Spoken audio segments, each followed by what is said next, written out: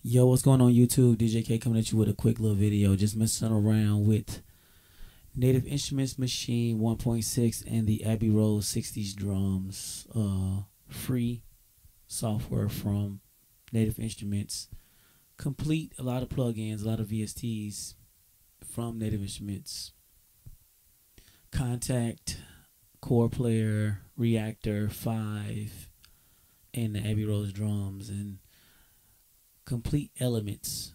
You can get Complete Elements free at nativeinstruments.com website, and you can download all these free softwares that they released recently with the Maschine 1.6 update.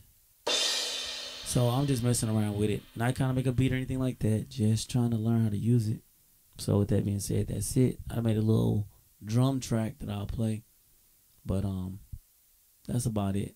I'll see you guys on the next video. I'm gonna play this out a little bit, and I'll try to make some more vids, and subscribe, comment, rate, and all that stuff. Follow me on Twitter, put the link in the description box, sign up for the website, and that's it.